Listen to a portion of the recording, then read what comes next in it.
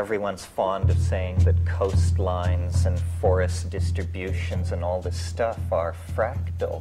Well, doesn't this imply that there is then a global fractal? There is a fractal dimension which, when you feed it into your computer and wrap the data around a sphere, the continents and oceans of Earth should appear. And in principle, again to the absurd level, you should be able to then telescope in on that portion of this data that is wrapped around the sphere that corresponds to Northern California. And on your computer screen should appear Esalen hung on the cliffs of Big Sur, with us sitting in a room inside discussing the matter. Rupert, Terence, I'm Ralph. So, creation, imagination, my mask is chaos.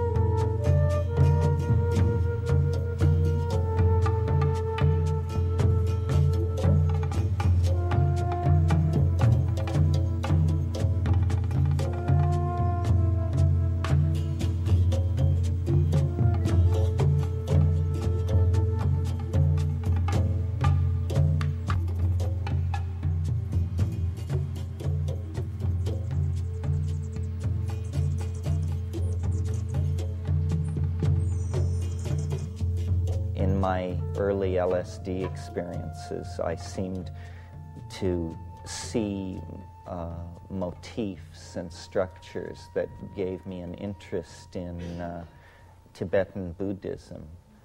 And I went to India with the intent of studying the Tibetan language, and quickly found that the whole thing was just overwhelming, and that I was just, a human atom in the sea of India, and that the notion of encompassing or understanding what this was clearly the task of a lifetime.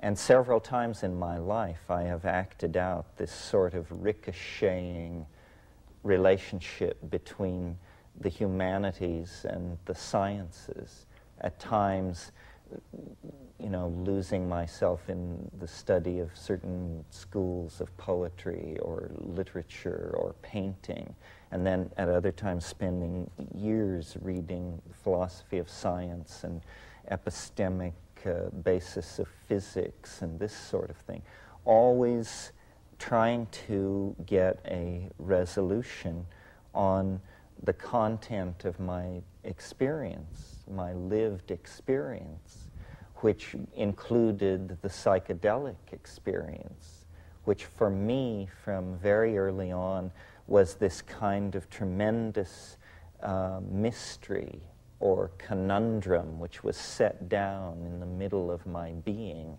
And it still continues like that. I keep returning to that, testing all the ideas against the fullness of experience.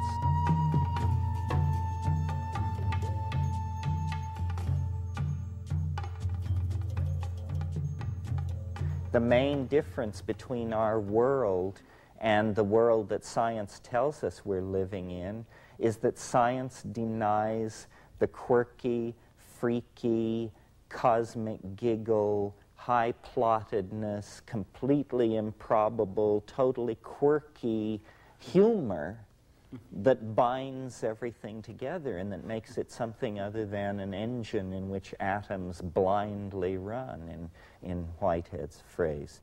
Schrödinger brilliantly anticipated the discovery of DNA, and then Joseph Needham and L.L. White, and, Eric Jantsch should be mentioned, actually, as a precursor of us all, I think. I mean, Eric Jantsch was a great pioneer, a great soul, and he saw very deeply into whole systems, as did Ilya Prigozhin, the Belgian thermodynamicist.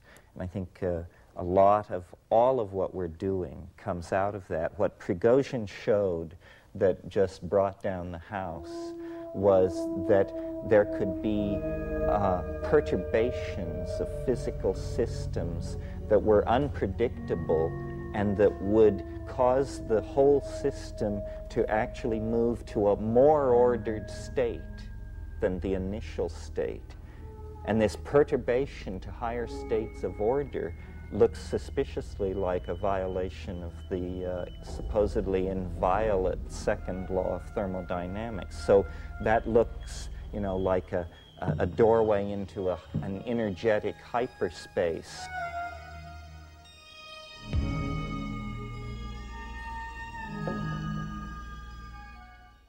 Well, when A New Science of Life came out in 1982 in America, it came out a year earlier in England, I came to California because it was published in Los Angeles. I found myself here at Esalen. I found an extraordinary new range of things going on I hadn't known about. And when I was in San Francisco, a friend who I knew from Europe said to me just the day before I left, there's somebody you must meet. He's called Terence McKenna. I didn't know much about Terence, so I went up there, and in this large 1956 Buick, we headed off into the woods in Sonoma County, where Terence lives. And there I met both Terence and Ralph, who was there for the day. I found that part of my interest in these other realms of reality, of course, like many people in this room, was stimulated by experience with psychedelic substances. This was before I went to India. When I arrived in India, I found that India is a kind of psychedelic realm anyway. You know, it's just an amazing place. So in Terence, I found somebody who knew about that whole realm, who shared with me an interest in India, since it played an important part in his development, and who had views about the nature of reality which complemented my own in an extraordinary way. My own theory is about memory and habit in nature. Terence, I found, had developed a theory about novelty and creativity in nature, a theory about the quality of time and the creative process as it is related to the ongoing flux of events. And Ralph had a kind of mathematical theory which was just the kind of thing that the view of nature I was trying to develop needed, the idea of nature being drawn by goals or attractors. In the mathematical science of dynamics, there's this model of of reality being pulled from ahead by things called attractors. It's a teleological, animistic view of nature, which dressed up in the guise of mathematical models, which I found most fascinating. And so for me, the meeting with Ralph and Terence was a step further towards seeing how one could begin to dream of a world in which nature was seen as alive, in which the imagination permeated all reality, in which animals and plants are seen as part of the living texture, the living components, the cells in the life of Gaia, and Gaia in the life of the cosmos as a whole. In fact, a view of the world as alive, which recalls in some respects the old cosmologies of the ancient world, where the cosmos was seen as a living organism, where they thought of the whole cosmos as having a soul, the soul of the world, the anima mundi. So I was brought up in a field of music, but I was attracted to mathematics early. And when I was 14, I played in the State Symphony. After that, I started in mathematics, and I became a professor at Berkeley when I was 23. I had an easy way in mathematics, and the way the system works, the carpet is unrolled in front of you. You know, you have a few choices, but basically before you even know what's happening, the carpet is unrolled, and you're down the runnel into whatever you can do that's useful to the system. In this process, I lost nature, but there was a great gain because I love it out there. I love to be off the planet. I always did, and to this day I spend very little time on planet Earth. So it went on in this way, and by 1967 I was a professor at Princeton. I had written 3 books on mathematics that you need a microscope to read.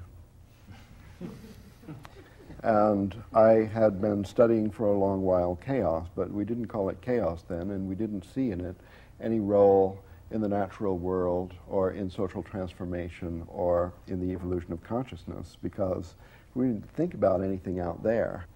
So one day after my third book was done and I was exhausted, and I looked up and all the students were out in the courtyard demonstrating about the Vietnam War and to open the university to women students and so on. I said, what exactly is going on? Here, they said, take this.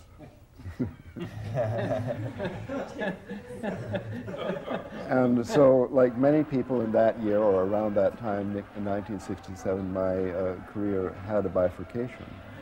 So I went off the track with psychedelics, with meditation, but especially with searching, with trying everything, and eventually I was living in a cave in the Himalayas. And when I returned to California, I was standing on a street corner in Santa Cruz in white pajamas, and a car stopped. An old friend from a previous lifetime said, "There's somebody you have to meet. Get in the car." I had nothing to do. It sounded okay, and in that time, I believed that everything goes perfectly. You just go along with the flow, as they said. I didn't know it would be a 2-hour drive, so I got in the car. There was the 2-hour drive to Berkeley, and I was literally dumped out of the car on Terence's front step. I never heard of Terence at that time, 1972.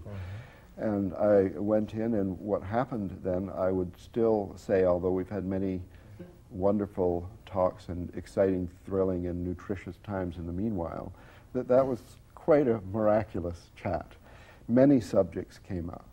How to grow mushrooms, outer space, I don't know, anything you could think of, all passed by in the course of an hour or two. In this way, we became friends, and this habit we had, this activity that we do, I mean, we never go for a hike or something like that. We sit in the evening and talk, and what happens is synergistic, miraculous growth, evolutionary. And in this revitalization of my work, and eventually the whole field of mathematics, my conversations with Terence, whereas I think we thought of them as just good fun, that they did have a really fundamental influence on everything I've done since. So fun, or I would say fun is insulting. I mean, thrilling because of going to the edge, going beyond the edge, having company there, finding things which you can bring back and they work, and become part of everything you're doing. So it's opened up these complex phenomenon characterized by chaotic, irregular, that is to say, not well ordered in the previous paradigm of space-time structure. For example, relationships among people, the states and change of states of society, the whole process. The intimations of mysticism, the intimation of a possibility of transcendence is all firmly grounded. We just have to now, it's almost as though mathematics is the extreme cutting edge of human understanding. How can we quickly export these new understandings that release us from a need for closure, that free us from an either-or universe? How can we quickly export these models from the realm of research mathematics into the realm of daily life?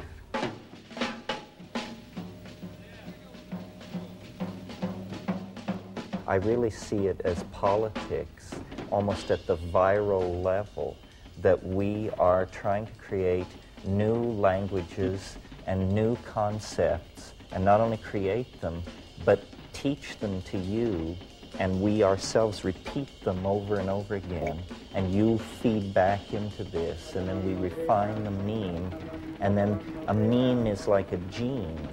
It can be replicated, and we have not seen language as the playing field of the creation of the new paradigm, but that's really where it is. We can transform ourselves no more quickly than we transform our language. And the way we transform our language is